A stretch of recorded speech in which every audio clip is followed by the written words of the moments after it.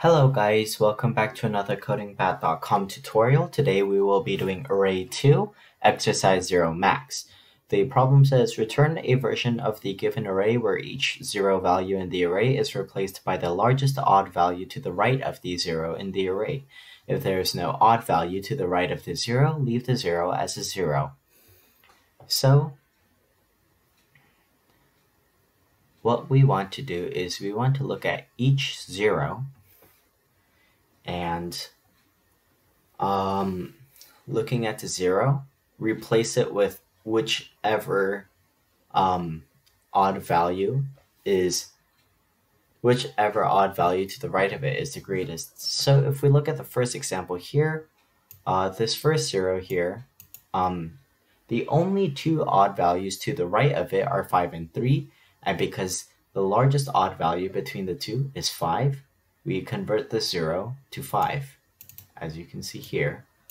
Whereas this 0, the only odd value to the right of that is 3, so it gets changed to 3 here.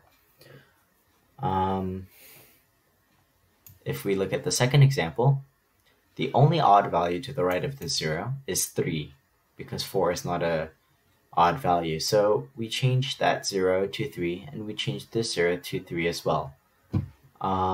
In this last example, this 0 is changed to 1 because that is the largest odd value to the right of it. However, this last 0 is not changed to 1 because there are no odd values to the right of it. So what do we know from these examples? Well, we know that any 0 that is last will not be changed, no matter the circumstances, because there will be no numbers to the right of it. So if we create a for loop, we want to make sure it doesn't go all the way to the end, but rather to the second to the last. And then, if the number we are looking at is equal to 0, then we want to run through the entire array again to see what is the largest odd value to the right of it. So we will be creating a temporary placeholder called max, which will later represent the maximum odd number to the right of that 0, but for now we'll set it equal to 0. Then for int, we'll change the variable to j is equal to I. Now we don't want to start all the way back at 0 because we want to start exactly where we left off, or exactly where the 0 is.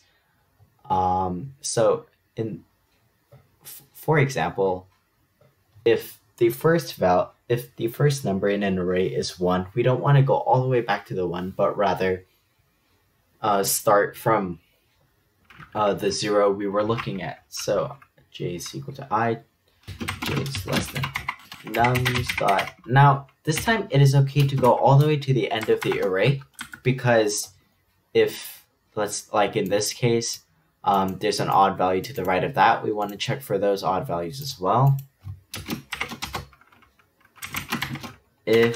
So here we check if the number is odd or even. How do we know that? If it is not divisible by 2, then we will set that maximum odd value to this cool handy trick. So what this function here does, math.max, is it will take two number arguments, and it will determine or return which number is the greater of the two. So in this case, we're checking, is the odd number we were just looking at greater than the number we already have for that max odd value? If it is, then we change. If it isn't, then we keep it the same. Then, once we've found out that that maximum odd value, we change that 0 to equal that odd value. And then finally, we will return this modified array. Now if we try running it, we got all correct.